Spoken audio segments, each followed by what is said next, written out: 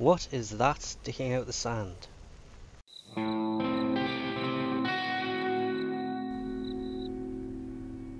So, the Opticor. This thing, Huh, can we break that? Just curiosity. No, no. This thing is a huge weapon. Even on your back, it is. It is huge. But oh my god, this thing is so fun to use.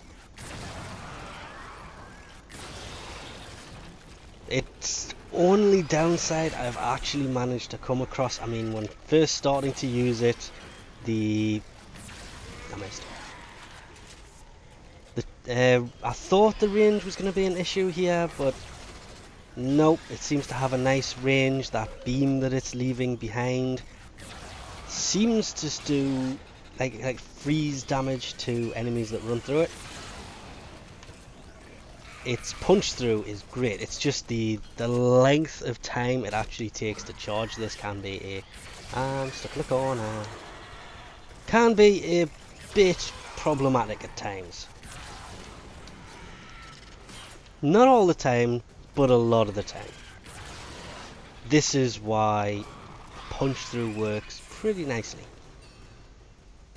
This thing could definitely do with being formatted. The only mods that we could put in that were effective and actually made it useful were we have serration, obviously, then we have split chamber, piercing hit, which increased the puncture damage a lot. Even though for some reason it only adds plus 30% puncture damage, that mod there seems to have been super nerfed for one of the newer style ones, which we don't have yet, unfortunately. We threw on point strike because that took the crit chance up to 37.5%. Crit build doesn't really go all the way up on this, but it gets close, though it will require a few formas before that. And then we threw on speed trigger for the fire rate, that adds 60%, and shred, it only adds 30% fire rate, but that 1.2 punch through that added on, it actually helped this weapon a hell of a lot. With it taking so long to charge it up, the ability to actually shoot through one person and hit people behind them worked out really well, and taking that off, it didn't seem as effective. The blueprint for this was obtained from the energy lab, or the corpus lab, and it did need 5 field run for it. It's 20 gallium, 1 forma, and 600 cryotic. The cryotic you get from excavation missions. Forma you've got to build, field run you've got to build, gallium, I keep getting told Mars is best for that. I could personally see this becoming not just powerful, but very, very useful. Okay, that's doing very little to no damage against him. Just as long as he doesn't do his silly attack and tries to kill us instantly, we should be fine. But it's the crit builds, that beam thing that it does. Seriously, stop biting at me. The beam, when I first used this, it was doing cold damage, but using it here, I'm not seeing that in effect. Uh-oh, this could be a problem. Galley's gone. But of course, it's not just useful against the infested. It also comes in pretty handy against other factions with that punch through.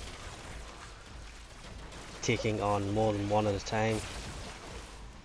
Get off my terminal. Arrgh.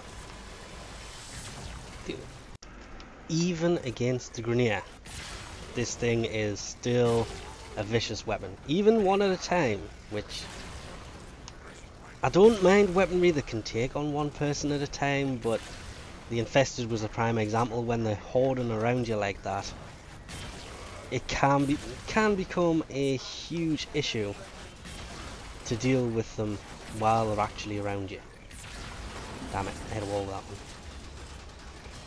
Bleed effect sucks. Not the weapon, I mean the Grenier are causing bleed proc 2 is losing health. Oh, level 31 heavy, dead. This is without forming. I mean, it shows so much promise. It is, damn it, pretty ridiculous.